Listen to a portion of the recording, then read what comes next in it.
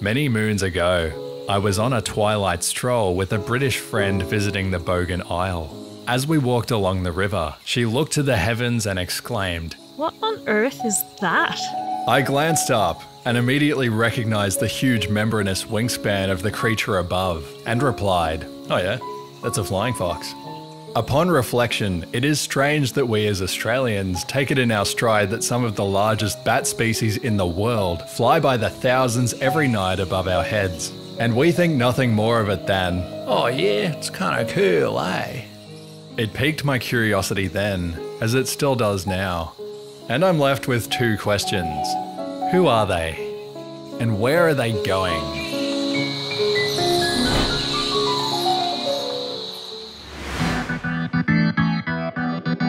Bats. Let's give you the lowdown on the up high. Bats are the only mammals and the last group of animals that evolved to fly. No, gliding doesn't count. This evolution happened 50 odd million years ago. There's something of a gap in the fossil record regarding bats, and deep time is notoriously hard to penetrate. First there were gliding mammals, then a big fat question mark, then bats. Profit? And profit they did, to the point where 1 in 5 mammal species on Earth are now bats. Their ability to fly is thanks to those long fingers that form wings covered by a thin skin membrane. Finger webbing flight is a kooky concept, never thought it would take off personally. They clearly took a page out of the pterosaur's playbook and stuck a few extra fingers in to get the job done. Their remaining digits stick out like a sore thumb, but help them to hook onto things. This skin flap wing setup does have an advantage over feathers, as bats are generally more agile than most birds. The drawback is those wings are very fragile. Though their skin heals, those holes take a toll, and like hang gliding with Swiss cheese, you'll quickly find yourself going from high flyer to transpirer. This is where flying foxes come in. Some people think they aren't bats. They are. To be fair, it's probably the same people who think marsupials aren't mammals. Flying foxes are megabats of the family Pteropotidae. They differ from their microbat cousins in a number of ways, the major one being echolocation, when the sound waves wave back. Flying foxes in many ways are defined by their lack of echolocation. They possess small ears, without a defined ear flap called a tragus, which microbats use to direct sound waves. They also lack the leaf noses of many microbats that allow them to make ultrasonic snorts and locate food. Flying foxes instead opted for big eyes and long snouts to simply sniff out and spot potential feeding sites. It's this appearance that gives them the name fox. Despite having this moniker forcefully thrust upon them by us, flying foxes, as well as other bats, are as equally related to rhinos and deer as they are to canines. Australia is home to 4 species: the grey-headed, spectacled, black, and little red flying foxes, with each one distributed in different but overlapping parts of the country. The most common, especially in the urban areas of the eastern states, are those of the grey-headed persuasion. They are our largest native bat, with a wingspan reaching up to 1 metre, and can be recognised by that characteristic grey coat, topped off with a fashionable red collar.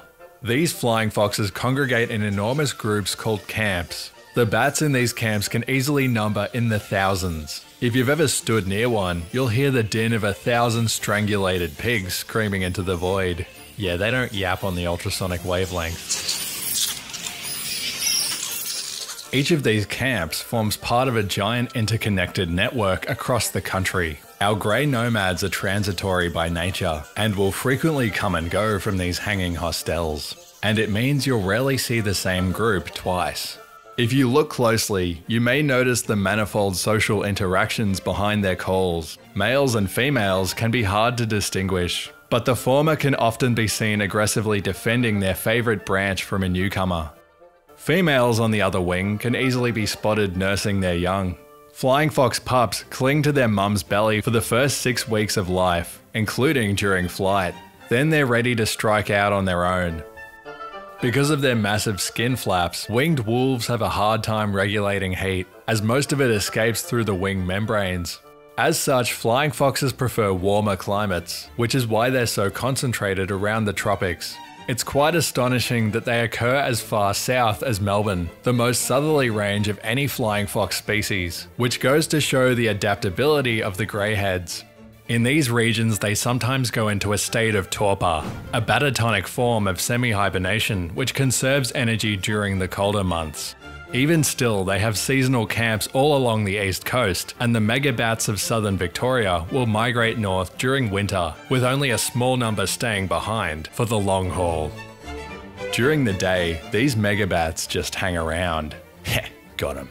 Sleeping, preening, and socialising. Whoa, neither well hung nor hung well, but I admire the confidence.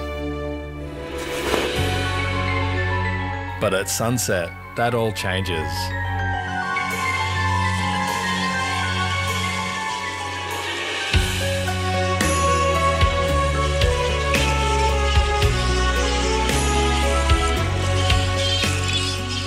What follows is one of the most spectacular sights in Australia.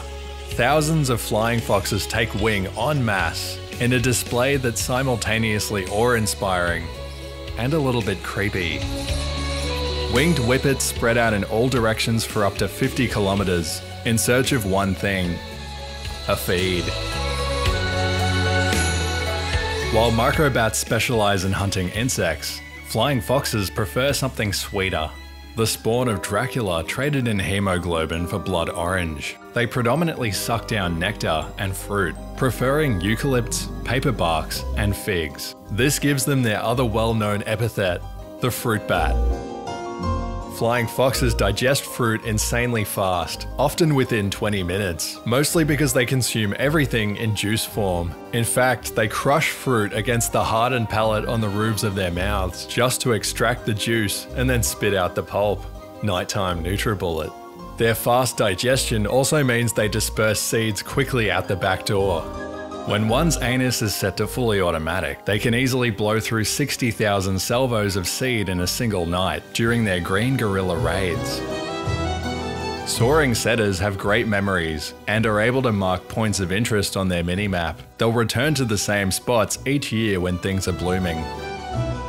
A fun little aside, they have been recently discovered to occasionally eat insects to supplement their diet with some protein. Flying foxes tend to go for the slow-moving but nutritious cicadas, which they juice in the same fashion as the figs, before spitting out their dehydrated husks. Their role as pollinators can't be understated. Because flying foxes prefer to eat eucalyptus nectar and fly long distances, they're perfectly situated to carry pollen from one forest to the next. They're essentially giant bees, floating farmers, airborne arborists. As they migrate all along the east coast, hovering hounds will coat their fur in plant powder, then pollinate trees hundreds or even thousands of kilometres away. A single flying fox fitted with a tracking device was found to travel up to 12,000 kilometres in a crisscross pattern between Melbourne and Bundaberg, like some kind of genetically engineered French backpacker. Through pollination and seed dispersal, they benefit over 90 different types of Australian trees. In turn, those trees provide habitat for countless other native animals. Entire ecosystems rely on the flying fox to survive. And following bushfires, they airdrop in new seeds and pollinate the new growth, helping the landscape heal. They've done more for this country than you or I might hope to achieve. And how do we repay them? Australia, and those aren't birds wheeling above the trees, they're flying foxes, destructive members of the bat family that take a heavy toll of valuable fruit crops of all kinds. Shooting parties go out to try and reduce the numbers as the huge bats hang at rest on the branches. But so great are the colonies that the hunters wage an almost hopeless campaign against a grave menace to the farmer.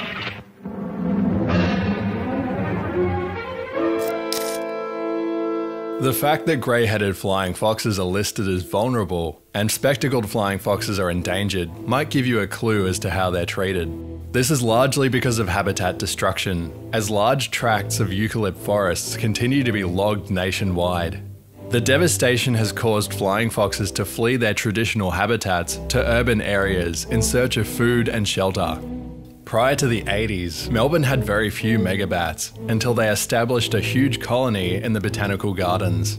This became a huge issue because they were believed to be wrecking rare plant species, and I kid you not, because they stink. They do stink. The Botanic Gardens commissars wanted to have them shot, but a large number of protesters stepped in and convinced them to consider another solution. In 2002, hundreds of people came together banging makeshift drums and releasing weather balloons to scare the bats out of the gardens. And it worked. The bats fled and took up a permanent residence in Yarra Bend and Geelong, where they remain to this day. They were previously absent from Adelaide, but since 2010 have made themselves at home there. They truly are desperate. Similar situations are mirrored across the nation. Flying foxes are slowly moving westward across the country in search of prime habitat, with new camps being sighted as far as Port Augusta. There is, however, a more insidious factor to their decline: heat waves. Flying foxes are very susceptible to extreme heat, as they roost in the canopies of trees, often in direct sunlight. They've got several heat mitigating strategies, like licking and fanning themselves, as well as dipping their fur in water and slurping it off their own bodies. However, at temperatures over 42 degrees, it becomes too much, and no amount of hot bat action with tongue will stop them dropping like flies. During the heat waves leading up to the 2020 bushfires, 1/3 of Australia's spectacled flying fox population perished from heatstroke. This is a problem that will only get worse with a more extreme climate in the future. Moving closer to urban areas also brings on a host of new threats. Just like possums, flying foxes are often tragically killed via contact with the final boss of hostile architecture: power lines. To the point where a study of greyhead deaths found that 30% of them were due to electrocution, which was a shock to the system. Other causes of death include entanglement in agricultural netting, as well as barbed wire. We're not being very hospitable hosts to our guests. These threats to their population are made worse by the fact that female flying foxes usually give birth to only one pup per year, which means their recovery is slow.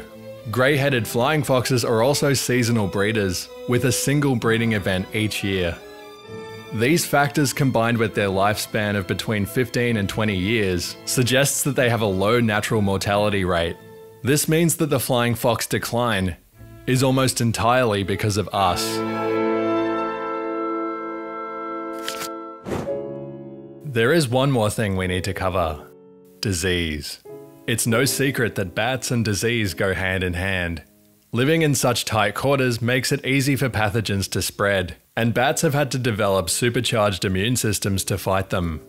The result, of course, is that bat viruses have had to become supercharged themselves. One such pathogen is Australian bat lyssavirus, a close relative of rabies. What starts out with flu-like symptoms progresses rapidly into paralysis, delirium, convulsions, and finally, death. A young boy tragically died from lyssavirus after a flying fox scratched him in 2013. This episode was chronicled by 60 Minutes. I wouldn't wish what happened to him and his family on my worst enemy, but I find 60 Minutes' framing of the subject misleading. 60 Minutes swiftly glossed over the statistics of lyssavirus deaths and then left out some much needed context. What they did correctly mention was this: there have been 3 recorded lyssavirus fatalities in Australia, ever. But for reference, in the same time period there have been 11 fatal shark attacks. This means you're over 3 times more likely to be killed by a shark, which is already exceedingly rare. A fatal shark attack in Oz is a 1 in 8 million chance. You want to know how likely a fatal bat attack is? About a 1 in 29 million chance. Less likely than being struck by lightning twice.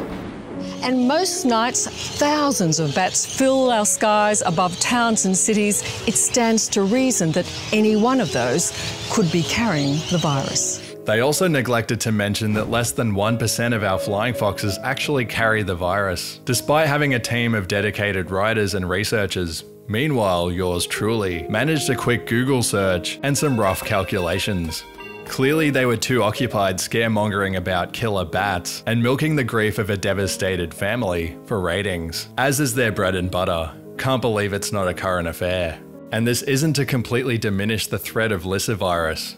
I urge everyone to avoid physical contact with bats unless you're a trained carer and have the necessary rabies vaccine. If you do get scratched by a bat, go straight to the emergency room. A rabies injection will save you if it's given quickly enough. And look, bats aren't out to get you. They're just up there doing their thing. We just need to respect them. Why is bro going in so hard to bat for the bats? Someone's got to. Flying foxes and bats in general have had some bad PR, especially in recent years. But I would argue that there's far more redeeming about them than not. Flying foxes are adorable. They put on a dazzling show every single night, and they play a crucial role as caretakers of our ecosystem. Imagine having a million-strong workforce that meticulously looks after the environment night after night, and they do it for free. Sure, they might pinch a mango here and there, but the value they provide far outweighs any negative impacts. We should be helping them, not clipping their wings at every turn. And do yourself a favour. Find your nearest flying fox camp, head over at sunset on a clear night, and just watch. It never fails to impress. This is Darcy, signing off. See you next time around.